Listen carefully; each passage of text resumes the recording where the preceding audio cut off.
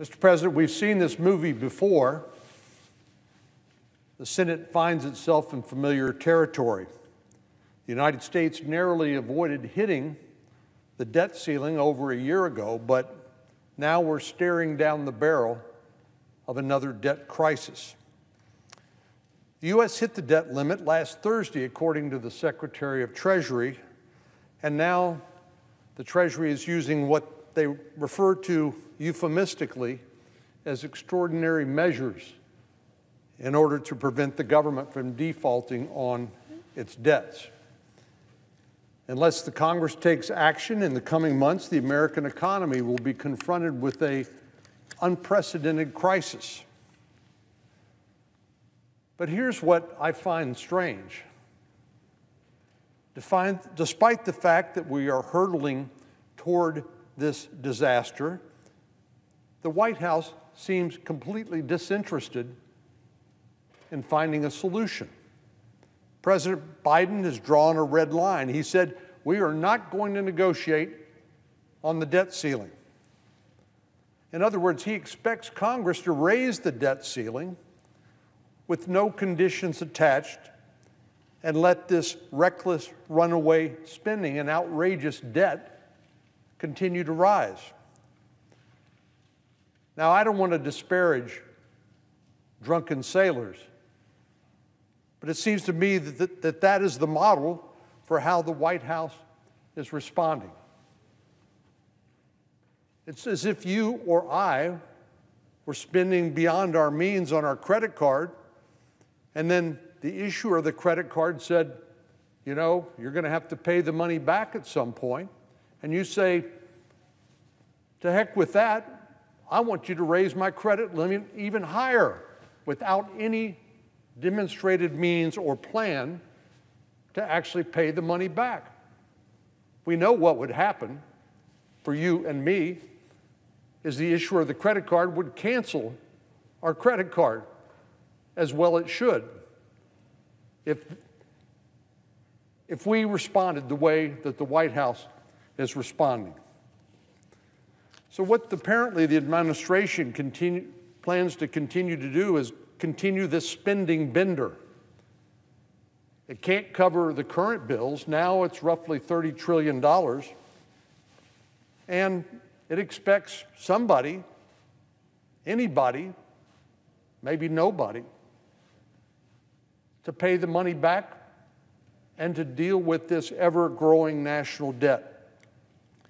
We know this is even a bigger problem in inflationary times because the more money the federal government continues to spend, it is like throwing gasoline on inflation. And consumers have already experienced sky-high prices, some of the highest prices in 40 years, on everything from gasoline to food to housing and to the essentials of life. So why in the world does it make sense for the administration to say, we're not even going to talk, we're not even going to negotiate with the House when it comes to the debt ceiling? We're just going to keep spending as much money as we can, racking up more and more debt. I know that President Biden has children and grandchildren.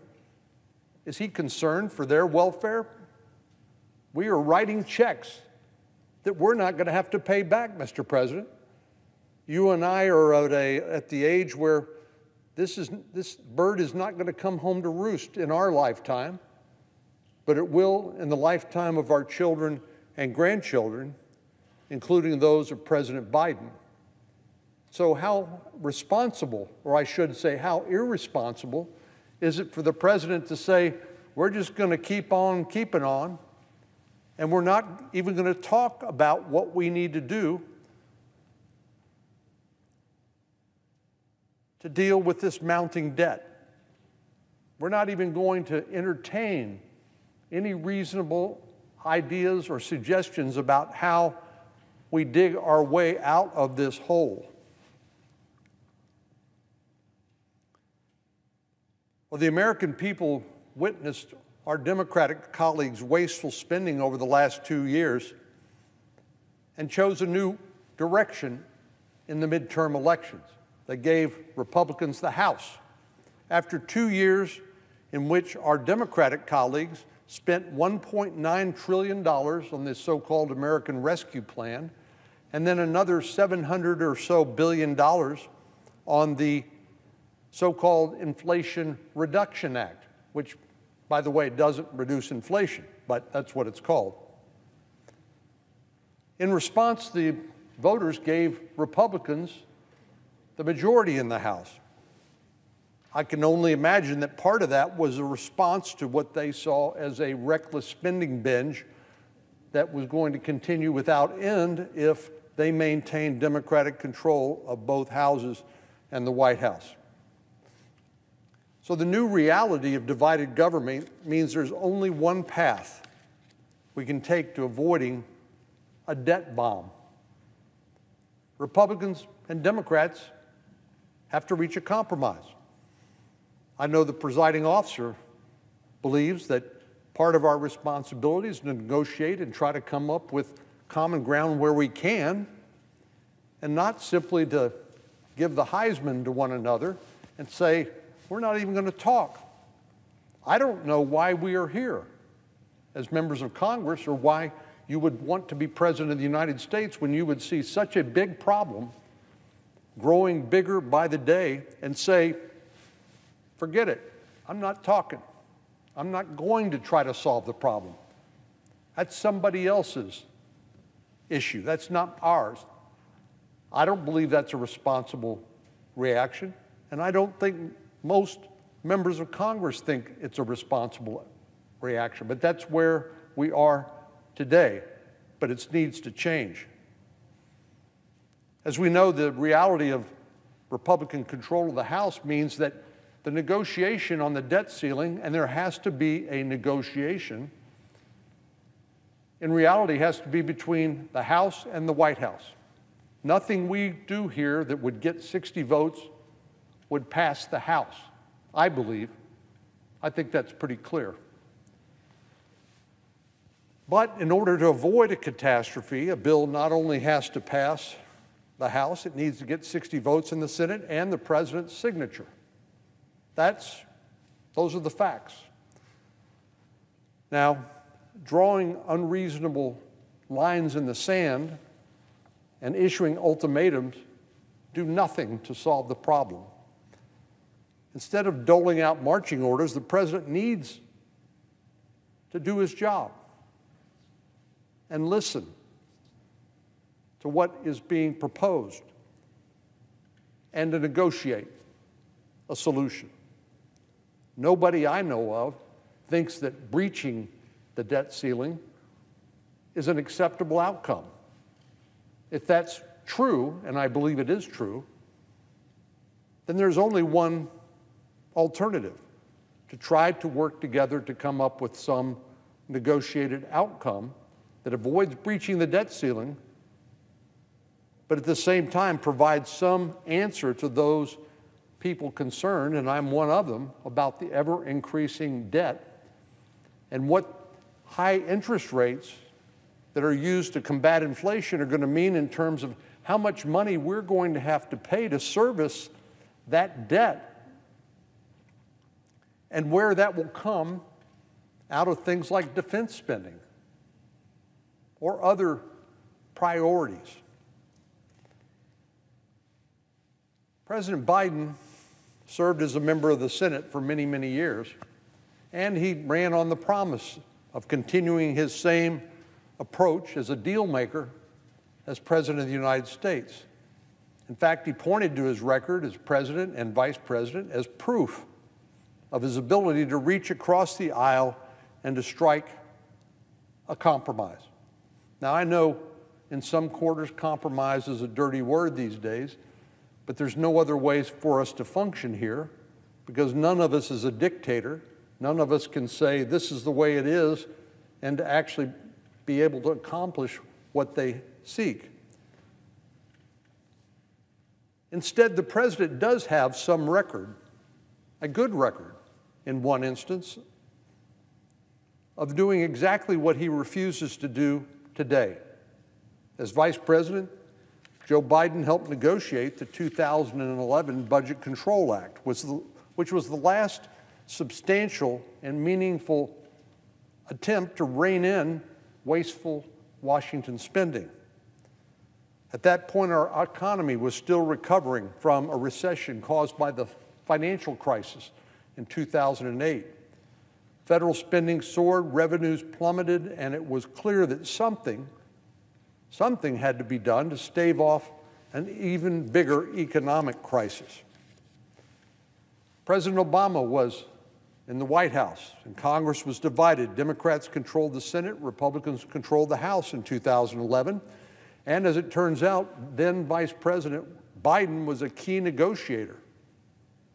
He helped broker the agreement, working principally with then Senator McConnell, the Republican leader, to come up with a bill that passed with strong bipartisan support. So here we are, a dozen years later, and we find ourselves in a similar condition without the solution. Our economy is recovering from an unprecedented pandemic. Federal spending has soared.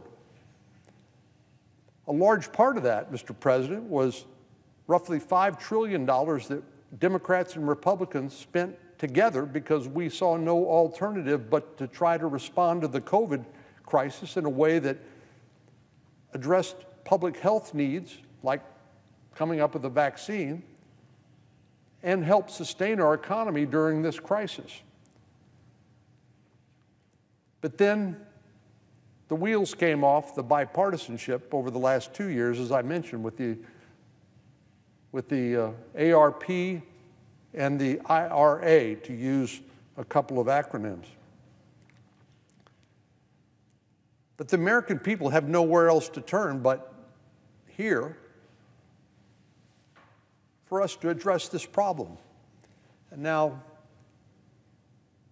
I think it's easy to engage in the blame game, and we do it here all the time. In fact, here in Washington, D.C., it's a world-class sport. But at some point, you got to quit pointing the finger, and you got to try to step up and roll up your sleeves and try to solve the immediate problem. I'm not suggesting we could solve all of our problems or even do it permanently, but we can address this current crisis by doing what we are paid to do, what we are elected to do, what we took an oath to do, which is to represent our constituents to the best of our ability. So this is the time for President Biden to step up.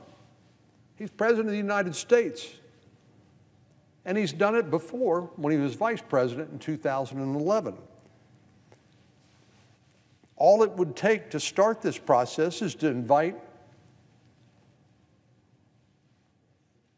the House, the Senate, to come sit around the table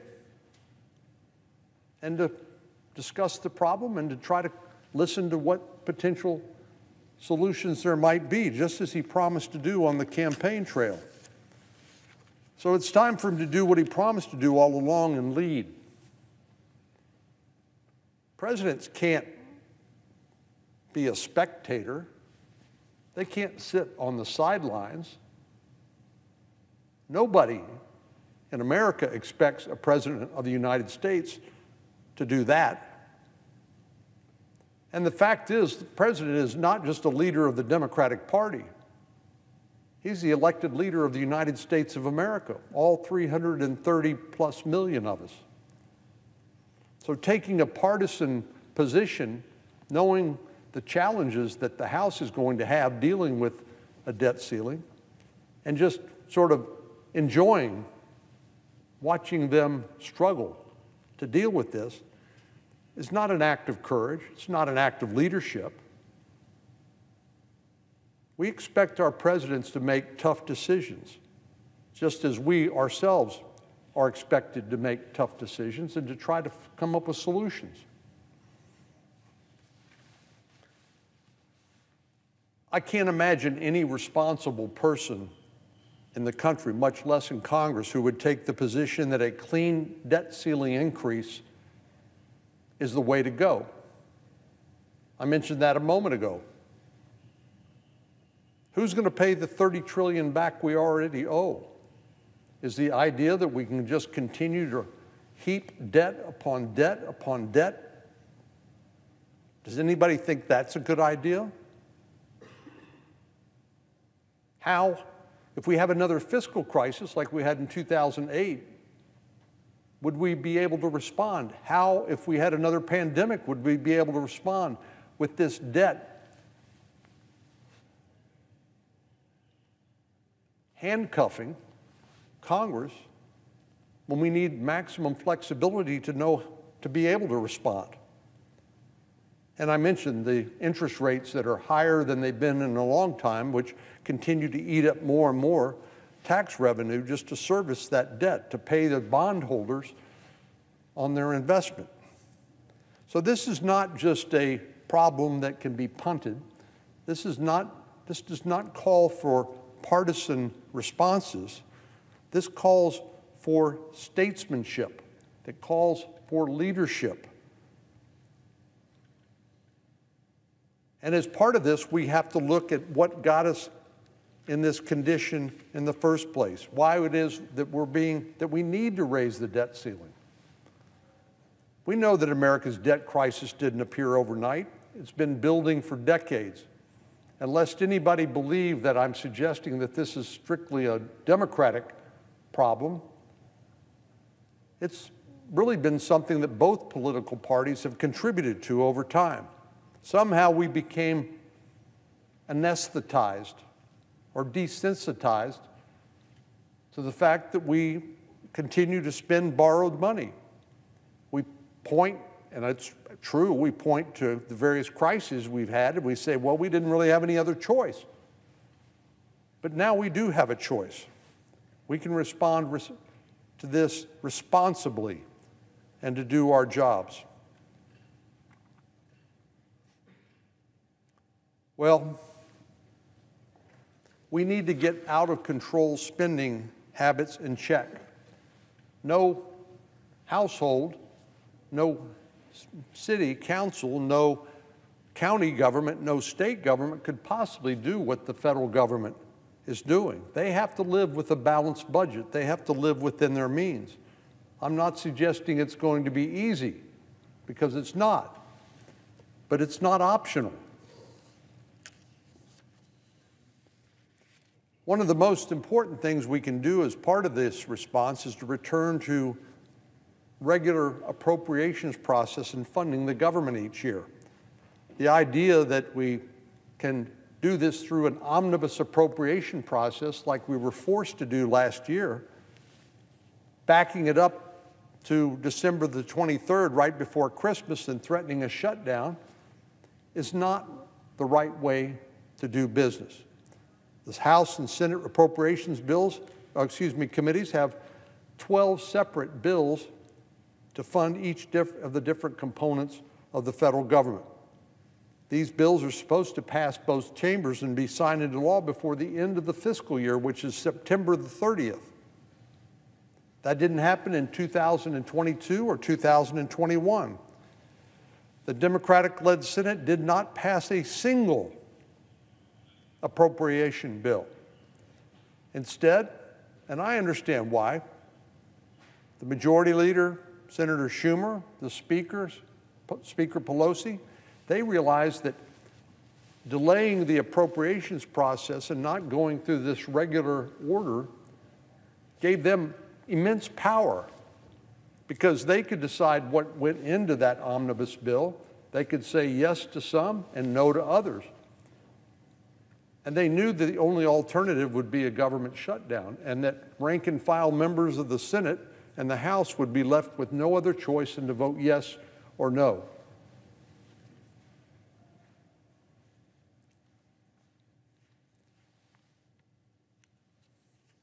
Congress cannot continue to operate like this. We have to swear off this newfound habit of continuing resolutions and last-minute omnibuses and return to a regular on-time appropriations process. It's more transparent.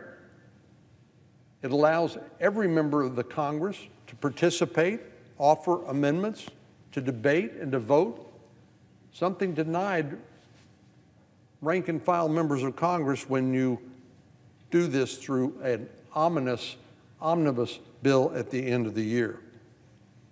But we shouldn't stop there. We need to look at broader reforms to the government's spending habits. And the good news is that there are a number of ideas that have been proposed. Last Congress, Senator Romney, the senator from Utah, introduced something he calls the Trust Act, which creates a process to save Social Security and to protect this critical lifeline for Americans. Social Security, you might recall, is going to become insolvent in the coming years. And this is a responsible way to save Social Security and to address what is roughly part of two-thirds of the federal spending. In other words, about a third of it is discretionary spending we appropriate. The other two-thirds is mandatory or automatic spending. I'm a proud co-sponsor of this legislation and would encourage the President and our Democratic colleagues to consider it as part of the debt ceiling discussion. I'm also a supporter of a balanced budget amendment to the Constitution. As I said, Republicans and Democrats are responsible for where we are today. But it would finally make clear that we have to live under the same sort of spending limits that every family in America has to live under, and every local, state government has to live with, a balanced budget. Now that makes common sense. Families that run businesses across the country have no choice but to operate on a balanced budget. My state of Texas has a balanced budget requirement, and lo and behold, it just started the current legislative session with a $33 billion surplus. We're looking at a $30 trillion debt. My state has a $33 billion surplus, in part, I believe, because it's required by law to balance its budget each year. I've introduced, co-sponsored, and voted for balanced budget amendments in the past, and I plan on doing so again this year. That should be part of the conversation. There are a wide range of ideas from our colleagues that would help the federal government get its financial house in order, and I would hope that the President would take these ideas and his responsibility seriously. No matter how inconvenient this may be for President Biden, we are operating under divided government. The drunken sailor approach may have worked when Democrats controlled both houses of Congress, but it won't succeed now. It's time for the administration to sober up and get serious about bipartisan solutions. It is the only path out of this mess. Mr. President, I yield the floor, and I would note the absence of a quorum.